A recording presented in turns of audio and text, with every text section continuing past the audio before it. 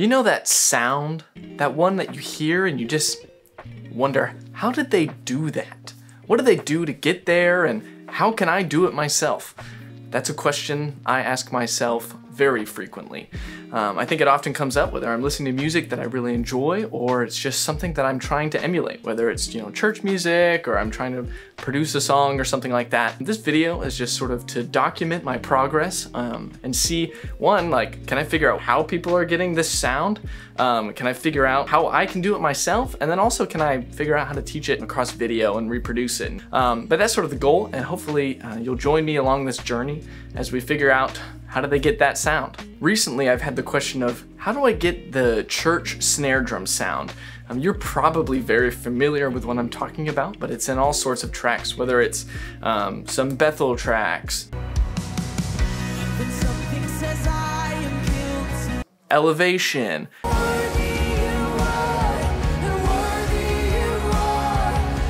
Red Rocks even, or maybe some lesser known ones.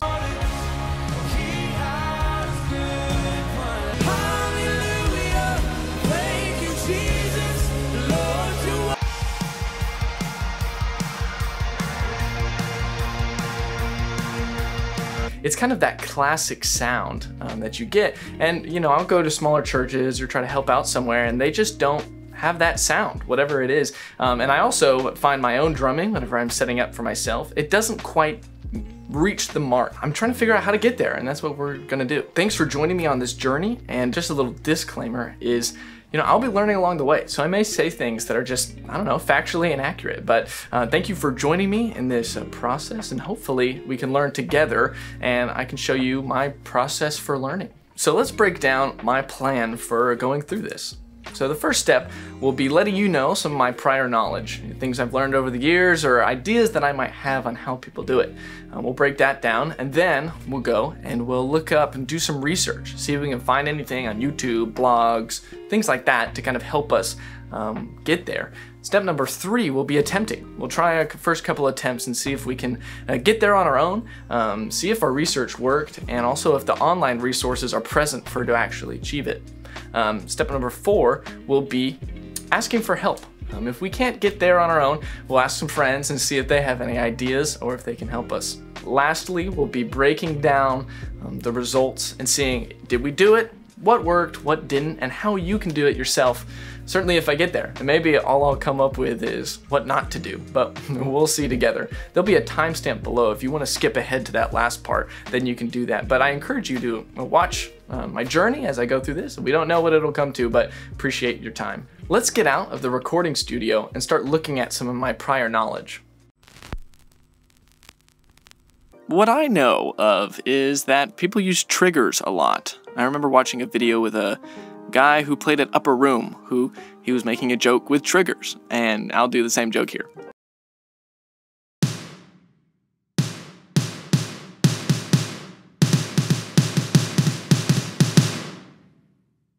So clearly they'll get you to the sound you want just about, but it seems kind of fake. It seems like cheating. And I know that, I remember watching some stuff about Elevation's live drummers, and they were like, we never use triggers, we only use gates for triggers. Now I know that there are some other plugins and things that do gates pretty similar. I know I use Silencer by Black Salt Audio. Got recommended that, and I think that works wonderful, but triggers for the most part, it is one way to do that. Now, you can use Steve's Slate for live situations where it kind of does it. So, live streams, things like that. Personally, I've never done it, never used them. Seems kind of cheating to me. The second way that I've seen people kind of get this sound is by using the Ludwig Black Beauty. Now, that's a pretty common drum nowadays. I mean, they're pretty expensive. Last I remember, like 700, 800, 900 kind of thing, depending on the size you got. To my knowledge, they're black nickel over brass, and I know that they use some proprietary way of doing it, Ludwig does, and it's supposed to be super special, and I've heard them live, and I think they sound great, but honestly, I don't know either how you're supposed to tune it or how they're being processed audio-wise to get there. I was running sound for a church, and the drummer had one of those. He put it in, and it didn't sound right. It honestly sounded bad, and I wasn't sure whether it was the way I was processing it from the soundboard or if it was the way that he had it tuned. It was pretty high, it just didn't sound good. I know that the way you mix it, the way you compress it, things like that change the sound of the snare. I know that's pretty obvious, but there has to be some unique way that people are doing it to get that particular sound. Now I know bringing up some of the lows and some of the highs, dipping down some of the mids is a classic way, but I've also heard things like parallel compression, kind of even the sound out a bit, and also making sure that you have a good balance between your top side snare, your bottom side snare, and some of your overheads. Snare reverb, I know, is a huge part of that. How they get their snare reverb is probably a big part to the sound. So that's kind of where we're starting off from. We got triggers, we got particular snare drums and hardware, also mixing.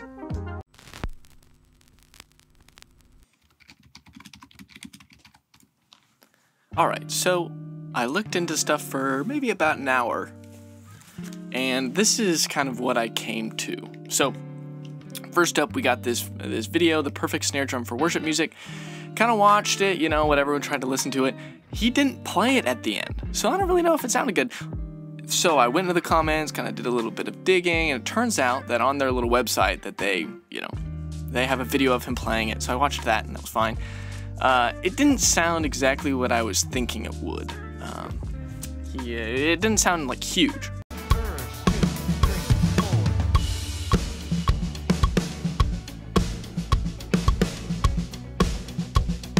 But again, he used a Black Beauty, kind of like I mentioned. He recommended you replace the drum head frequently. Pure Sound snare wires, 6.5 by 14 was what he recommended. Next one was Fat Snare Drum for Worship Music, tuning plus mixing.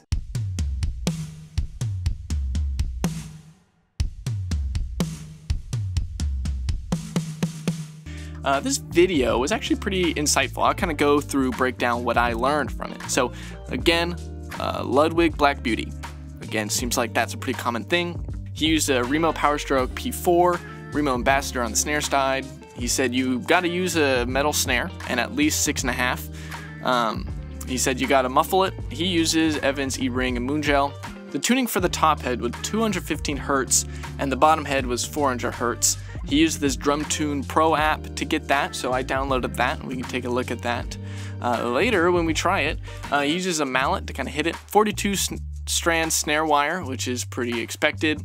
Again, kind of what people have been saying. So with the mixing, he did a particular thing, just certain EQs, things like that, some key notes from that. He used a Smack Attack plugin, but yeah, it seemed like a pretty standard EQ pattern, I suppose. He did not cut the mids, which I was a little surprised at, but we'll try it out, we'll see what works. He also didn't use the bottom side snare mic or overheads or anything. He didn't mention what mics he uses, so you know, that could probably change mileage per person. I did read the comments and someone said you can make this sound huge if you use parallel compression or something like that, right? So maybe we'll look into parallel compression and see if we can do that effectively and get a bigger sound. Last one was how to get the Bethel snare drum tone. It was pretty insightful. One of the big things that I got from that was it's a little subjective. He gave a lot of you can if you want, and so made me think that there's multiple ways to get to this sound, and I suppose that's why every sound is a little different. Yeah, he said tabletop on the bottom head. He had die-cast hoops, but he also used a Ludwig Black Beauty, so that was a little bit of a different, and that kind of lended to you can if you want sort of style. He tuned the top a little lower than the other guy, it seemed, but he used a M80 snare muffler, and then he had the same sort of Evans EQ ring. He used lug locks.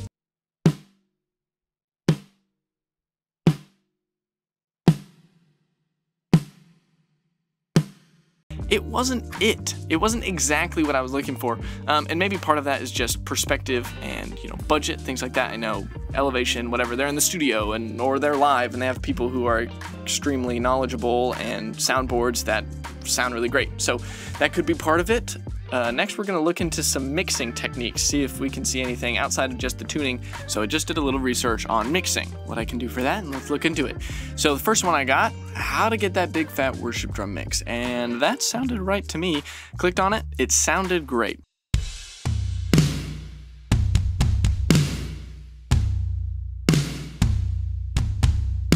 and I was a little disappointed when I saw that it was triggers. So we know kind of what I said before is I don't want to use triggers because that seems like cheating. Now it sounded really great, really perfect, and I will leave a link to where this guy got his sounds from. Only thing I just about learned from that is he EQs out 500 hertz from the bottom snare side head.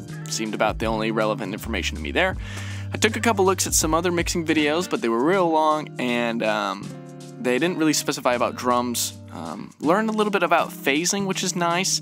And again, all of these links hopefully will be down in the description. The next part was how to mix live drums, EQ, compression, and gating. Seemed pretty useful. There are some interesting stats about ratios and drum compression things that maybe we can try to stick to and play around with and see if they work with our sound. I also signed up for a email chain and got an EQ cheat sheet. So this is what it looks like. Pretty simple, normal stuff. Now, as a whole, it seemed like our research phase is just about done.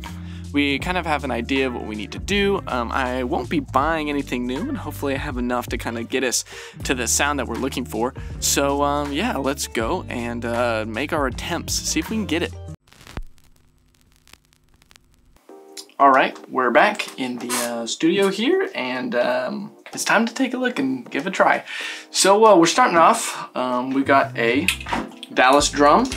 It is their black nickel over brass. It is 14 by 8, so pretty comparable to a Black Beauty. Now, obviously not a Ludwig, but one of the differences that we're seeing right now, it doesn't have that center bead down the middle, but also it has die-cast hoops. Where when we, in our research phase, we saw one person had that die-cast hoop on there, everyone else had triple flange. So that's probably our main difference. All right, so on the bottom we have 42 strand snare wires, and so those are going to be great for us. Work kind of like everyone described.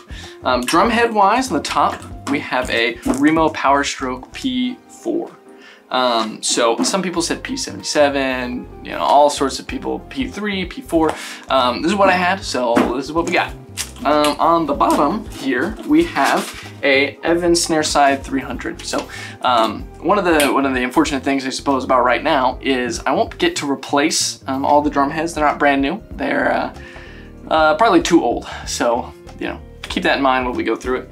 We have our drum throne here, like that video recommended. So it's turny, which should be good for the app that was also recommended for us to try to tune this thing. So on this side here, on this table, I have some little gadgets and things like the M80 EQ rings. So we'll be able to put those on and see if it works.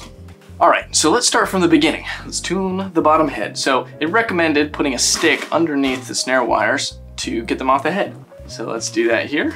Again, I have it already detuned for us, so we should be all right. And yeah, we'll finger tighten it, but I'll be using this drum key. It's one of the Tama drum keys, hopefully you can see it there. It has this nifty little handle on the top, so that's what we'll be using to kind of get a little bit more easier finger tightening, but it'll all be with this.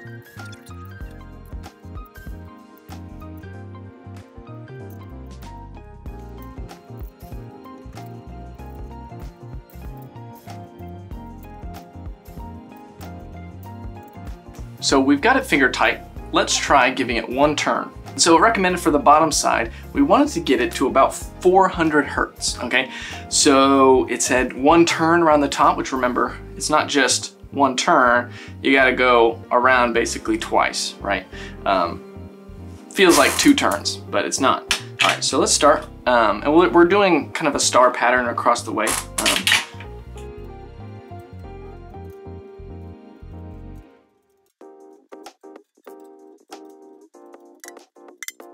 So we've given it all one turn, and personally, it feels like one turn is a little too much to start out. I started to feel some of the lugs unevenly loosen, but hopefully that's what our phone will be able to kind of mitigate. So let's get a mallet like they recommended so you don't leave marks on your drum head, and see if we can get it to about 400 hertz. So we got our drumstick, and we'll pull up our app. It's called Drum Tune Pro. That's what he recommended. So I downloaded it, and I have the free trial, so it should last for 7 days or whatever that they have. So we'll try it. If it works, hey, maybe we'll want to get it more, but let's try it. We'll go on here and select snare drum. Flip it over to the resonance side, and let's get started. So from what I read, it looks like you want to hold it right above the lug and turn the drum rather than moving the phone.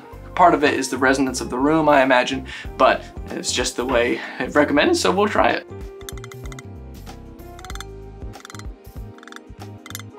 So just going through it, it looks like that our drum is too low at the moment. It's getting about 339, which, again, like we said, we're shooting for 400, allegedly. So I imagine another half turn should do it, so let's do that.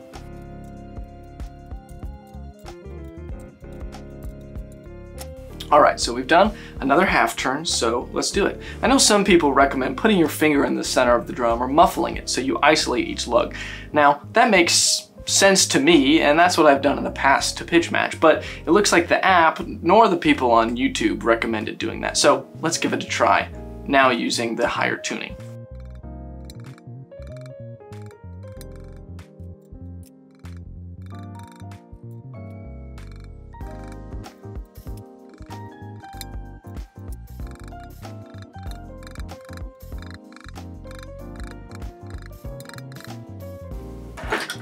All right, so we went around, brought it up a little bit and played around with it. We were hitting about 391 on just about every single lug. So I think I'm gonna stick with that for now. Well, we can bring it up later if that's what it is, but 391 is what we were at. And so again, probably higher than I was expecting, certainly, but I can understand you wanting to bring that up. I know whenever I'm tuning drums, certainly top side higher, you also want to bring the bottom side.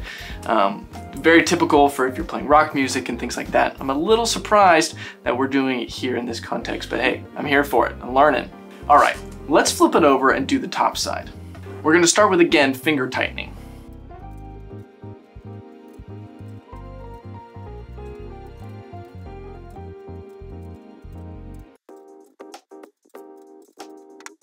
All right, we've got it finger tight, so let's try and do it a half turn like the video recommended.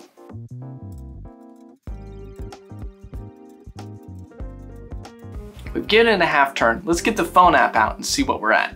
We're shooting for 215. We've got our mallet again. We got our phone app. Let's give it a try.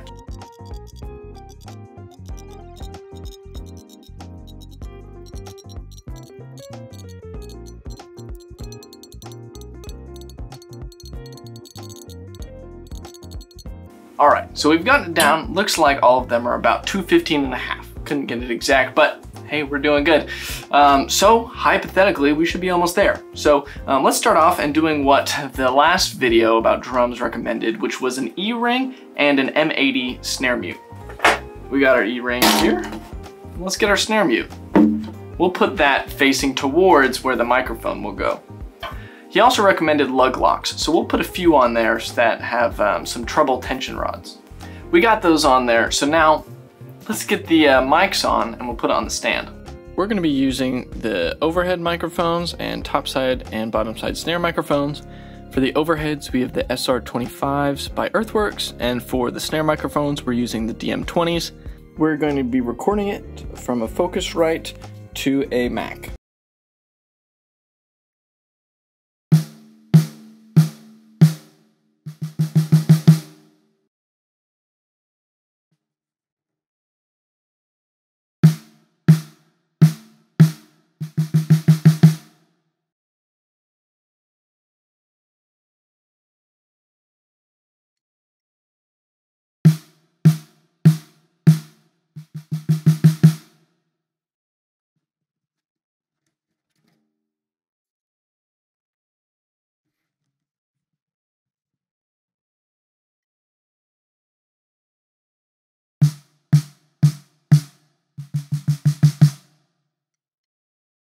Alrighty, let's take a look at some of the processing that I did to achieve this first attempt.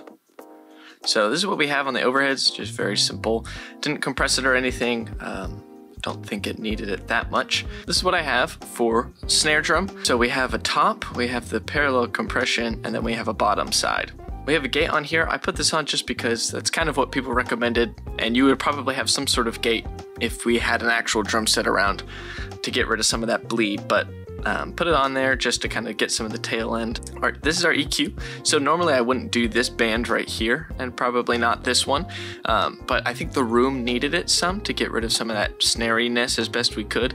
Now, when we looked at some of the EQ recommendations, let's pull that up. So this is kind of what they recommended for snare top, and this is what they recommended for snare bottom. So it's kind of this area here, 100, 150.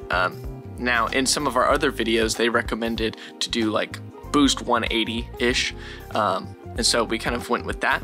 They also recommended to boost this area, and all of the things that I could find said pretty much cut 500 about. So that's what we went with here. We have this cut right here at about 500.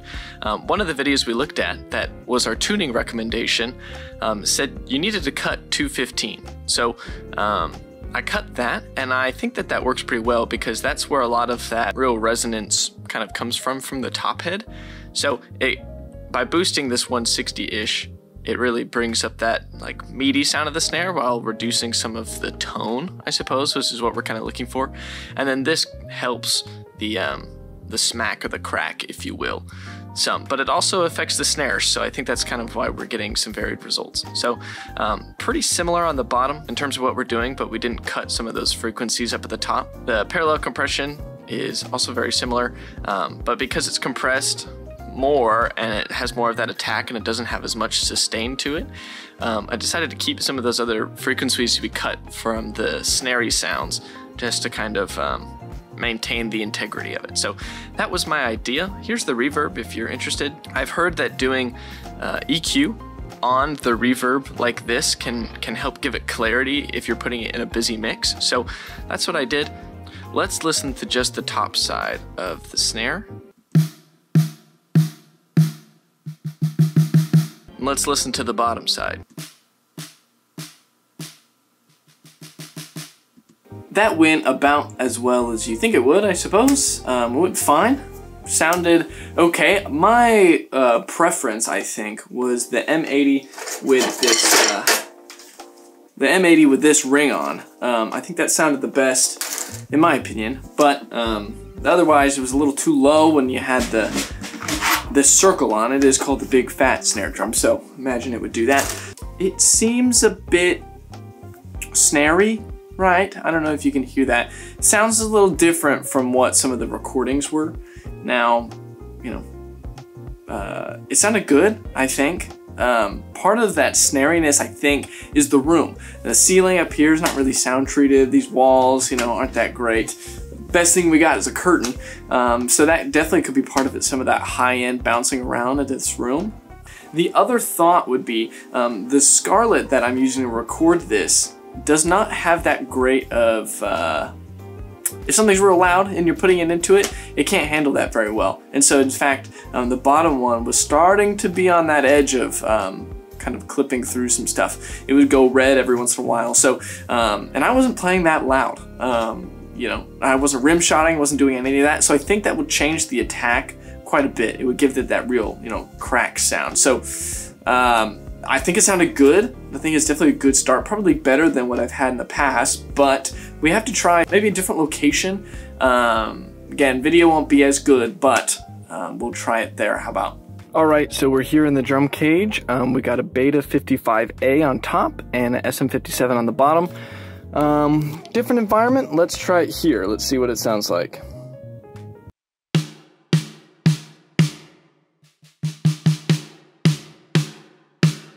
Let's take a look at the attempt number 2 and what I did there. So I took this file, was originally what we used for our live stream, and I modified it some so that we can use it.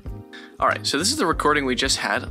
Let's take a look at snare top. So we got on here, we have this gate again like we normally use for a Sunday, pretty typical. Sometimes we use this silencer plugin, but I decided not to use it for the top without the compression, just to give it a little bit more body to it, I suppose, because sometimes the silencer gates it a ton. So we have a similar EQ to what we had before, again cutting that 215 and boosting that 150-ish, and another boost to that 4,000. So here's our top compression.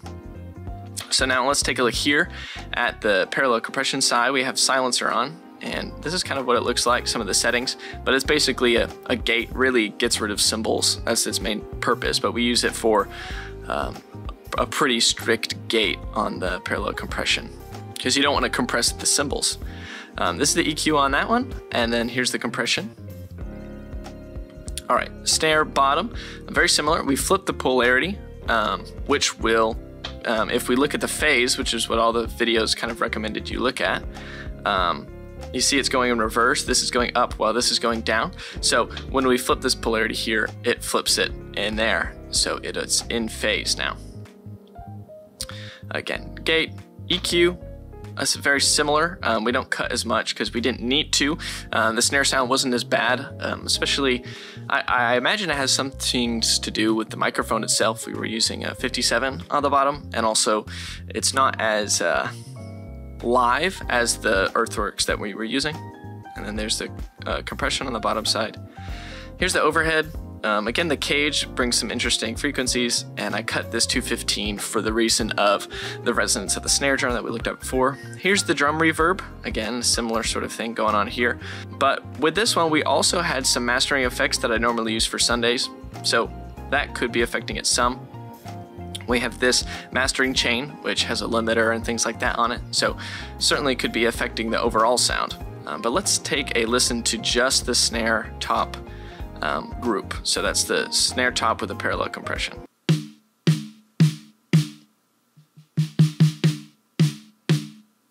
Remember, I was rim shotting here, so that's part of the reason why that's there. That attack, that bite. Yeah, let's take a listen to it as a whole.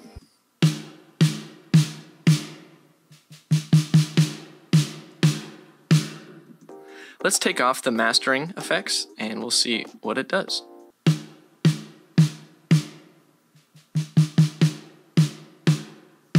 Well, I think that had the little bit of sound that we needed and we're looking for.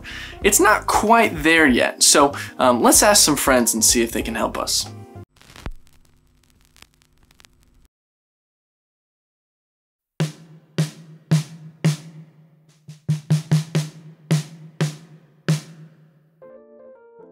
My name's Andrew Pereira. I am a bass player, but I'm also an audio engineer. I don't have any processing on right now. I have my plugins disabled.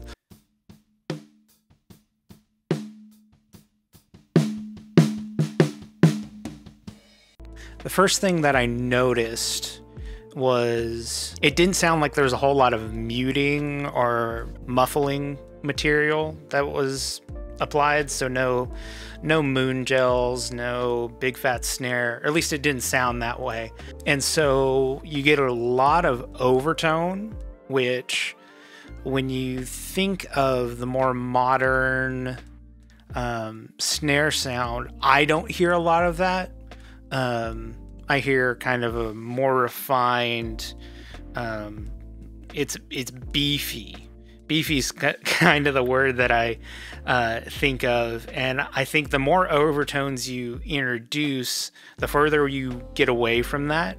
And so that's kind of the first thing I noticed when I pulled it up. I was like, oh, there's a definitive note that's ringing out here that would kind of stick out in a full band context. We can adjust some things and kind of get it more in the ballpark of the modern worship snare. I'm going to go ahead and focus on the snare top. The first thing I have is the Sheps Omni channel. You can see I have an expression, I have a de-esser, which traditionally you use to tame like harsh frequencies in vocals, or you can use it on electric guitars and this and that. What I was talking about earlier, you can use it in this narrow bell sense, where I noticed that snare was resonating at the frequency you had it at. And so let's listen to that real quick.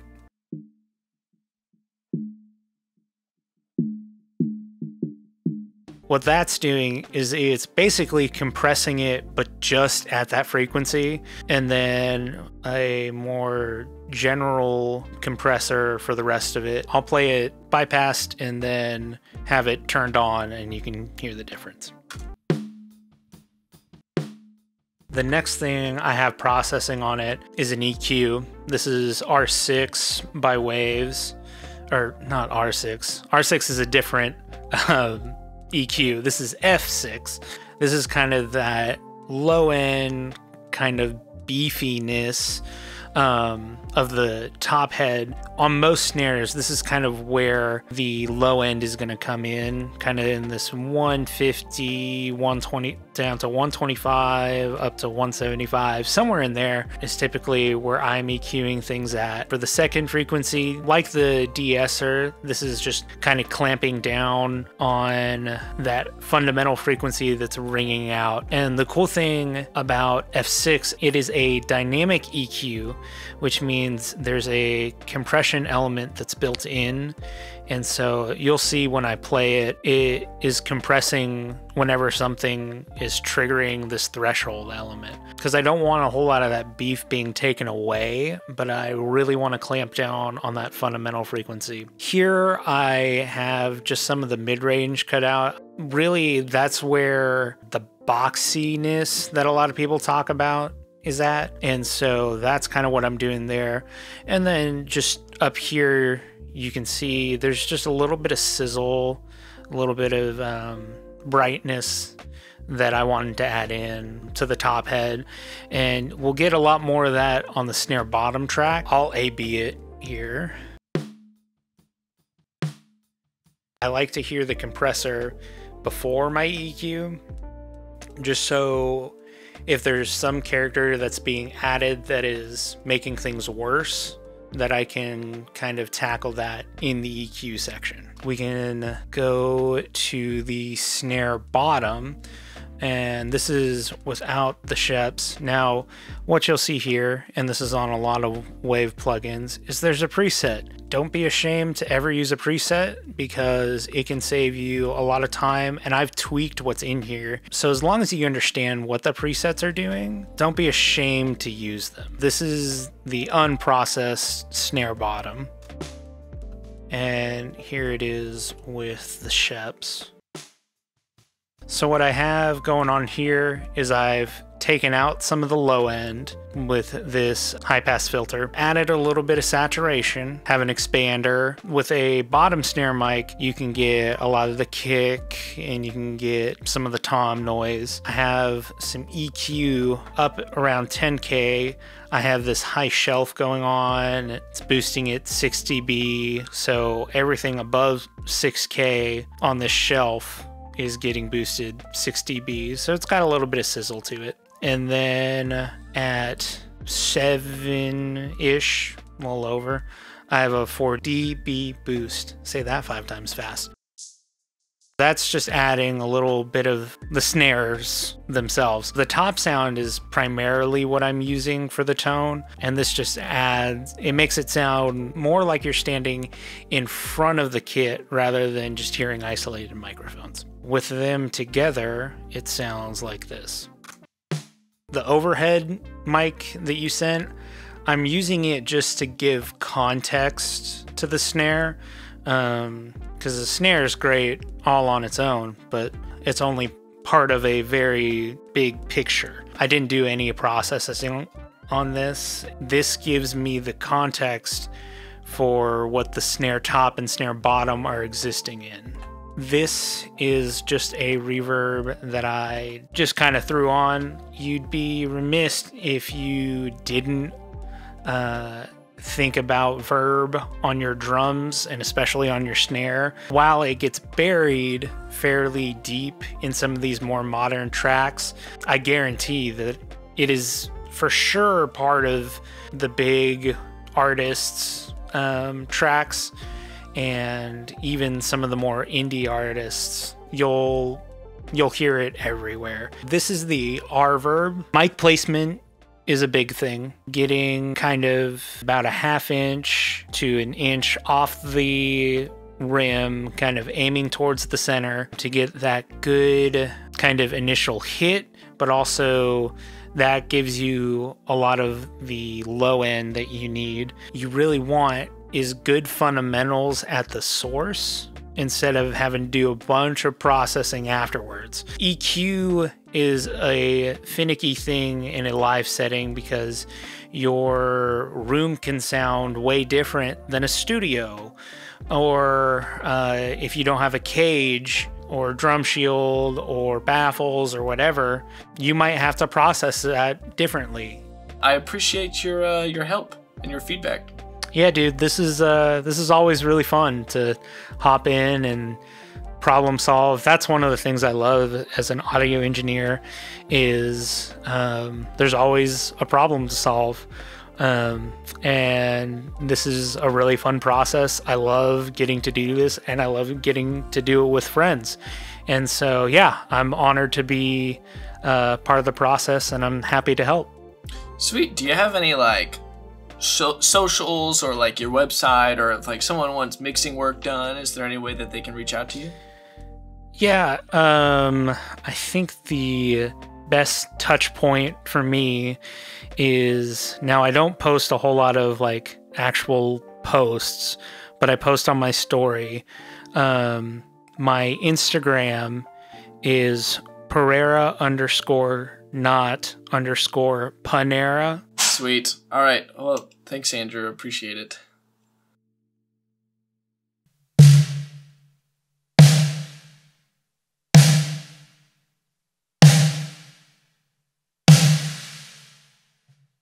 My name's Theodore Cook. I'm the tech director at First Denton. And I also own and operate Starship Studios, which is a mobile recording. This isn't an ad, but this is it's a mobile recording studio based in Texas here. I've done like anything from release grade singles and albums to people's audition tapes and venue demos, whatever. I grew up without internet basically, and so we had tons of CDs. It was mostly early CCM stuff. It was, you know, Keith Green, Phil Keaggy, Second Chapter of Acts, Matthew Ward, Petra, and like some newer stuff too, like Casting Crowns and Third Day. And modern CCM, church snare drum sound wasn't as much of a thing back then. Like Petra was trying to do the Journey thing, right? And like Keith Green's early stuff was super like dry 70s funk, almost Eagles sonic territory. Casting Crowns is almost more like a country rock band. So is Third Day. That's what I had experience with as like a kid. What we have currently, there's no like consensus about the church snare drum sound, but I think what we were both hearing is pretty much the same that we were after, which is like this gushy, like fat snare drum sound that the body of it almost is more important than the attack of it. And so it's still functioning as a backbeat a lot of the time, but it's also pillowy and huge sounding and not in the way at the same time. And so I think that sound evolved out of all the early Christian contemporary music, but it's definitely its own thing that we see in churches like Bethel and Elevation, and just a lot of drummers and churches that we look up to, you know, and think, how do we get that happening on our own? What do you think of the audio that Attempt 1 and 2, and thoughts about either like the drum specifically, or like just other things that you would try to change or stuff like that before? I feel like it was just like not processed enough. If that means like compression, like could have just like hit that harder, because I felt like it was a little bit more attacky and overall maybe not as loud as it probably would need to be in a mix. That pretty much sums it up. Like tonally though, I saw your EQs, like trying to cut out some of those resonances and everything. A lot of that was on point, but I think more on the, could just be bolder with the dynamics processing of those couple attempts. Yeah. Teddy and I dedicated around 4 hours to fine-tune, record, enjoy some pasta, and capture some footage. The resulting sound was remarkably close to my initial vision. Our approach involved lowering the bottom drum head to enhance the resonance while significantly increasing the tension on the top head. To refine our technique, we studied the drum shots in Bethel's Back to Life music video. Particularly, we focused on mic placement. It appeared that they used a Shure 545 SD on the top, while the bottom setup remained unclear. The setup possibly involved an EQ ring and a Powerstroke 3 or 4. During post-processing, Teddy applied a strategic EQ to eliminate frequencies just above the fundamental of the drum, followed by substantial compression. 2 reverbs were employed, a short 30 millisecond reverb and a longer one which was then compressed. Upon reflection, Teddy noted a potential overemphasis on the fundamental note during the post-processing. Despite this, watching his workflow was incredibly enlightening. We had about 2.5 hours worth of footage. If you want to see the entire process, let me know in the comments. So the first thing I was trying to do is, I mean, people will argue about, should I do EQ before compression or should I do EQ after compression? And the answer to that is what does, I guess, do you want to compress the EQ'd signal or do you want to EQ the compressed signal? Is like one way to put it. So I felt like we needed some EQ going into compression because I wanted to take down some of those low mid resonances before we compress it and brought them up even more. If that's a problem, like trying to get rid of it before you do any other dynamics processing, because that's only going to bring it out. After compression, I felt like it didn't need as much in terms of EQ, but I did EQ both before and after compression to get what I was going after. And as far as dialing in that compression, I was really hunting for a certain balance between the attack and the sustain. And I was also looking for a certain shape to the sustain. You know, if you get rid of the attack completely, it's not a drum anymore.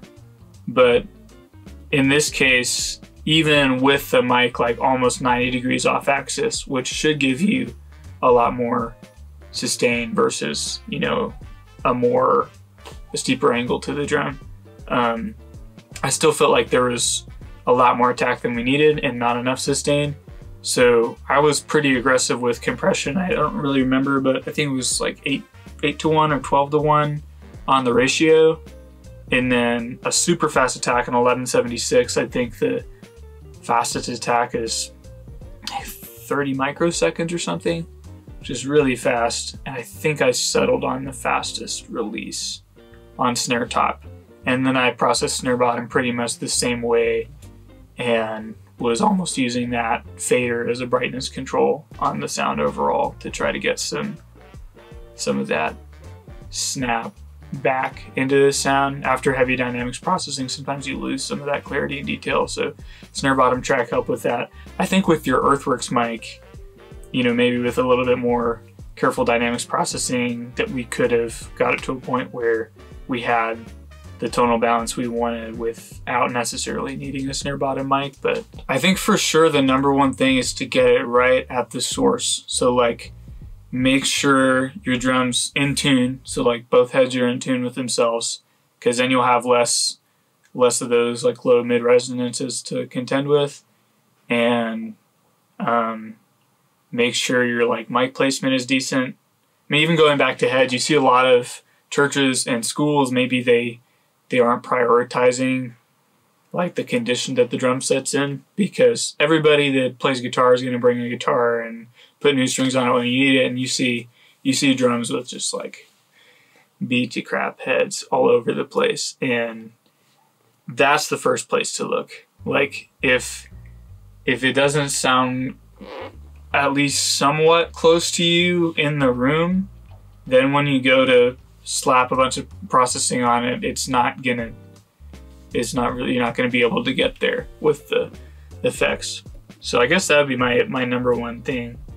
And then the next thing, which is something I said earlier, was definitely don't be shy with your processing decisions, because you know, if you want to try slamming compression or try super crazy looking drastic EQ curves, if that doesn't work, then that's okay, but you won't know until you try it. So if it seems like it's way off from what you're after, then little like 2 or 3 dB adjustments in the EQ isn't gonna make a big change. If you have any questions for me specifically, I guess, you can reach me through the contact page on my website. Just linked. One of the key insights from all of this was the importance of a bold compression. Before I was very reserved, but now I think going forward we'll be able to compress it more, and I think that will yield better results. Before we get to attempt number 3, I'd like to mention I talked to a producer in Dallas, and he listened to the sample that I had originally made, and he had said that we needed to tune the drum higher. I think now we have all that we need to do this properly.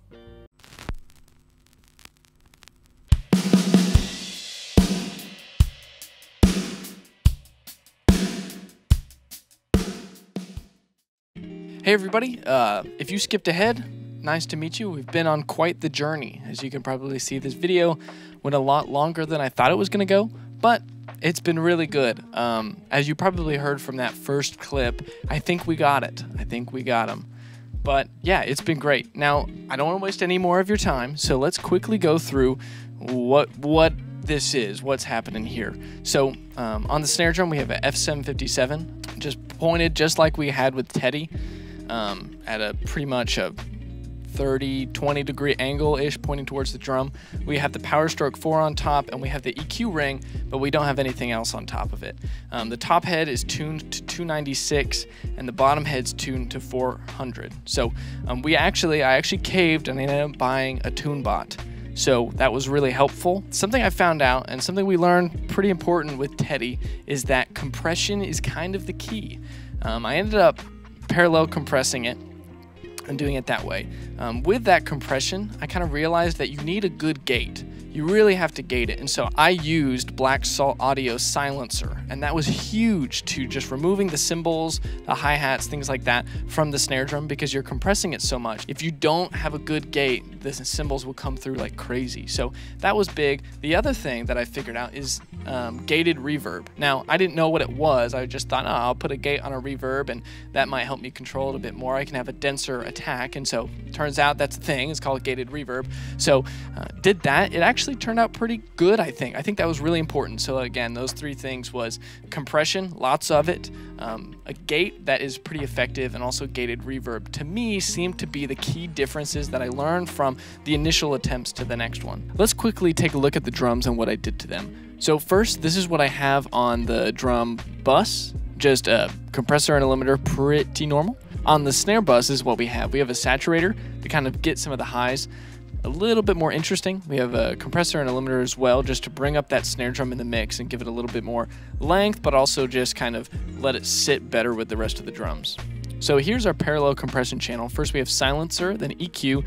These frequencies right here just to get rid of some of the natural ring of the drum, and then we're compressing it a ton and then bringing it up here. With snare top, first we have silencer. Again, more frequencies to just kind of cut out. You'll see that I didn't bring up the high end on here because we're getting most of the high end coming out of the compressed version of the snare. So this is still pretty compressed and bringing it up, but it doesn't have as much attack or distortion as the parallel compressed channel. And so it's still pretty short, but it's not doing the heavy lifting for us in terms of the length, and that's going to come from the reverb. We're just kind of looking for a tonal quality. You'll see that I actually put a EQ after the compression because I realized that there were some frequencies that just came out a little different, so I wanted to chop them out here. I also have a gate on here just to kind of diminish some of the length that I was getting out of it. Here on the snare bottom, this was actually getting a lot of length to it, which was nice. First we have flipping our polarity. Then we have a gate, not as aggressive as silencer because there wasn't a lot of bleed for the bottom head. And so I actually compressed this a fair amount, and we used the makeup button and brought it up because it was getting some good length to it that I wanted to accentuate. And I also brought that out with the reverb. Next on our reverb here, this is the big part, and I found that this was the biggest success. We have a pretty typical room reverb here. We have our decay, it's about 2 seconds here. We EQ'd it just to kind of get some of those frequencies out that we also didn't like on the snare drum. I then compressed it, again, brought it up with this makeup here, and then I gated it, which is pretty normal, but it was pretty long, which I didn't want, but I still wanted that dense beginning, and so I probably wouldn't have done it almost 2 seconds, but instead I put on a gate. And then I EQ'd out this frequency here because I thought that it was becoming a bit of a problem. And then here on our master channel, we just have this compressor here that's kind of affecting everything. But again, most of that bus chain stuff is just to kind of let it sit right, bring out some extra volume. Overall, just the biggest thing that I learned is don't be afraid to mess around. I did so much trial and error, and Teddy really showed me that you can't, if you want big things, big changes, you can't make small adjustments. You have to be big with it. That was mainly what I learned, and I really hope that's helpful for you guys. So with that in mind, I want to go through a couple things. One, let's take a listen and see where we came from and where we went to.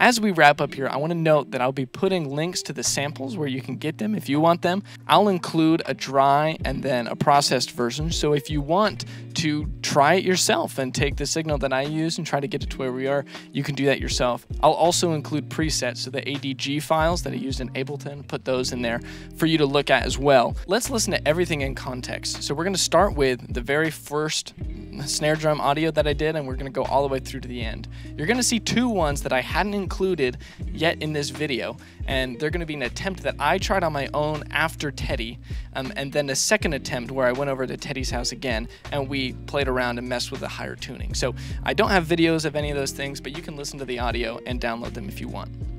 I hope you enjoyed watching this video and coming along this journey with me. I've learned a ton about videography, recording my own voice, and even just recording the drums, so it's been great. Thank you for joining me, and I hope you enjoy this last section. Leave down in the comments which sound was your favorite.